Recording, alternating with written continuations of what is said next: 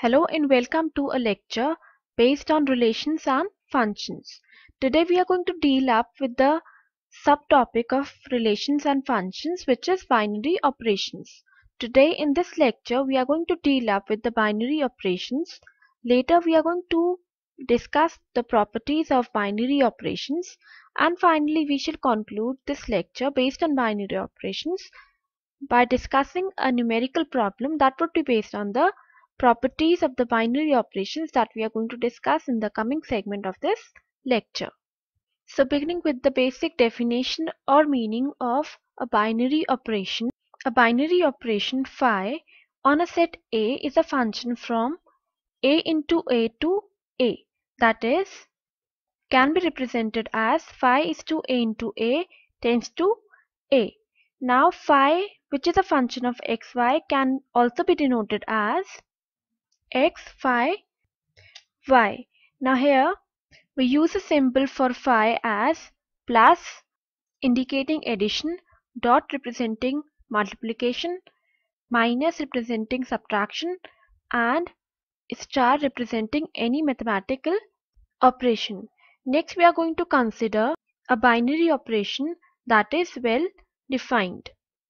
A binary operation is well defined if and only if whenever x is equal to q and y is equal to t, then the binary operation on x and y is equal to the binary operation on q and t. Next we move to the properties of binary operations. The first property is the commutativity. A binary operator denoted by star is said to be commutative if and only if the binary operation on A and B is equal to the binary operation of B and A for every A and B in S. Now here real number addition and multiplication are commutative operation, while subtraction and division in the real number system are not commutative. Another property of binary operations is associativity. A binary operation denoted by star is said to be associative on the set S if and only if the binary operation on x and y along with the binary operation of z is equal to the binary operation of x and the binary operation of y and z, which can be represented as bracket x star y bracket close star z is equal to x star bracket y star z bracket closed for every x, y and z in S. Here both addition and multiplication in the real number system are usually defined as associative operations. Another property associated with binary operation is closure property. A binary operation denoted by star is said to be closed on a set A if and only if whenever x belongs to A and y belongs to A, then the binary operation on x and y is also an element of A. Next we are going to study the possession of an identity for a binary operation. A binary operation denoted by star defined on a set S is said to possess an identity if and only if the binary operation on x and E is equal to x and the binary operation on E and x is equal to x for every x in S, where E denotes the identity element. For example, 0 is the identity element for addition in real number system, since 0 plus x is equal to x plus 0, which is equal to x for every real number x. Whereas for subtraction, 0 is not an identity element, since x minus 0 is not equal to 0 minus x. Next we are going to discuss the inverses of binary operation.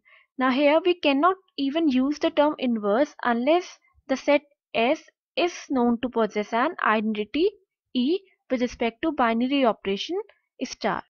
If this is the case, then x in S is said to possess an inverse under the condition that the binary operation on x and its inverse is equal to identity and the binary operation of x inverse and x is equal to E, where x denotes the element whose inverse is x inverse and E is the identity element as we have discussed earlier. Finally, we are going to consider a problem based on the binary operations and their properties. Now the problem says that let asterisk be the binary operation defined on the set of natural numbers which are given as n equal to 0, 1, 2, 3 up to infinity, given by a star b equal to a to power b. We have to find that whether the binary operator represented by the asterisk is commutative and associative or not. As discussed in this lecture, for a binary operator to be commutative, a asterisk b should be equal to b asterisk a. Thus, we can consider any two natural numbers as a and b, and we can find out whether the given natural number satisfies the condition for commutative or not. For example, let us consider a equal to 2 and b equal to 3. Thus, the binary operator can be represented on these two numbers as 2 asterisk 3, which is equivalent to 2 to power 3, which in turn is equal to 8. Next, we are going to evaluate the value of 3 asterisk 2, which can be found by the use of the binary operator, which gives the value of 3 asterisk 2 as 3 to power 2, which is equal to 9. Now here we can see that 2 asterisk 3 is not equal to 3 asterisk 2. Thus we can say that the given binary operator which is represented by asterisk is not commutative, since a asterisk b is not equal to b asterisk a.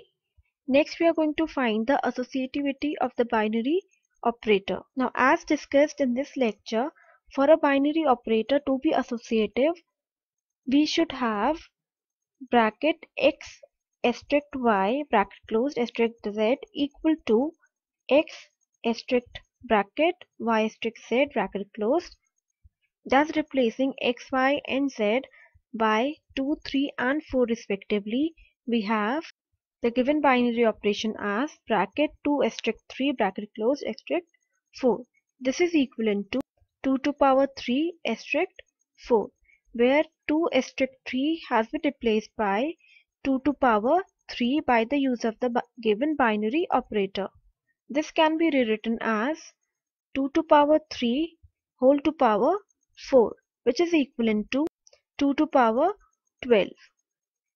Next we are going to evaluate the value of 2 asterisk bracket 3 asterisk 4 bracket closed. This is equal to 2 asterisk 3 to power 4, where we have replaced 3 asterisk 4 by 3 to power 4 by the use of the given binary operator. This is equivalent to 2 asterisk 81. Now this can be written as 2 to power 81. Now as we can make out that equation number 1 is not equal to equation number 2. This gives us that bracket x asterisk y bracket closed asterisk z is not equal to x asterisk bracket open y asterisk z bracket closed. Thus we can say that the given binary operator represented by the asterisk is not associative. With this we conclude another lecture based on relations and functions, in which we dealt with the binary operations and their properties.